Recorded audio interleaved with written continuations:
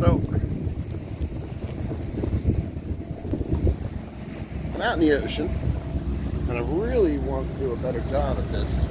I wanted to do it when I had a bunch of traffic, and maybe I'll do a follow-up with some traffic. But I want to show you my Furuno radar, which it's wireless. It's right there. And then underneath there, I have the Vesper Marine 8000 wired in, which goes obviously to one of my antenna. The Vesper is a AIS transmitter and receiver, and then this radar dish that creates a wireless hotspot. I'm gonna go down and show you the tablet. So, at least it's a lovely day out here on the ocean to show you the tablet.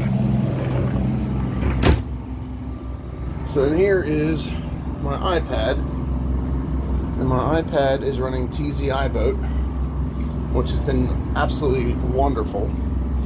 I've been on this particular trip for 339 miles in 1 day and 10 hours so far. I got another 20 hours left, and this is how I have mine configured. I'll have it with a speed over ground, my magnetic compass, my coordinates, the current tide, and weather information.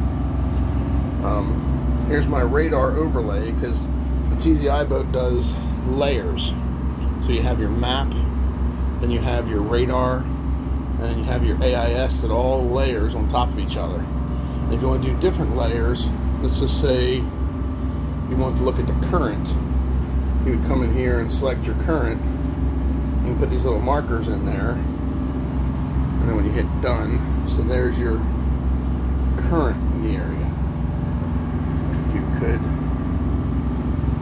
also do other things. Let's see what else we got in there. We have weather, we have wind, we have waves. Let's look at some waves. As you can see, there's nothing out here. This is all blue, which is nothing, which is great. And you have these. I'm using raster. I like raster a lot better. It's an actual picture of the map, and I like it because it's a lot easier to see the information that's there, such as bridges or what's going on with these obstructions and fisheries, and all that stuff is just really laid out. For example, like the maps. So this might tell you what's going on there. That's why I like the raster one. But I wanted a quick, there's some more settings too. I can show you this. Here's where I would set my AIS stuff. So here's my targets, which is my AIS, and they're set to overlay. And then my radar, which setting the rain off is usually best. If you don't have the rain off, you miss all the small boats. I'm going to zoom out and see if I can catch an AIS target. There's some right there. So there's the radar, and there's an AIS target. So if you want to know something about him, get my finger out of the way. You just click on him, and it tells you. We're doing 10 knots, and this particular one, that's all it's telling me. Depends on what they're doing. Bigger ships usually put more information in there. There's another one right there. Happy heart. Happy heart. They're just sitting there. That's the advantage with the AIS.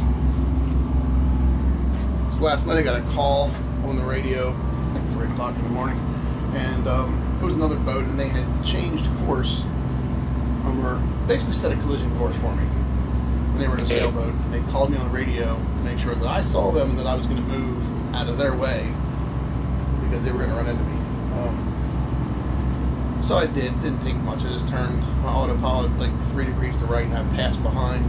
But at some point the AIS told me I was going to be 39 yards away from them. So we're out here 10 miles in the ocean, and I managed to be 39 miles away from another sailboat. So, anyway, at least I had it. If I hadn't seen it, didn't have it, then who knows? I might have run into them.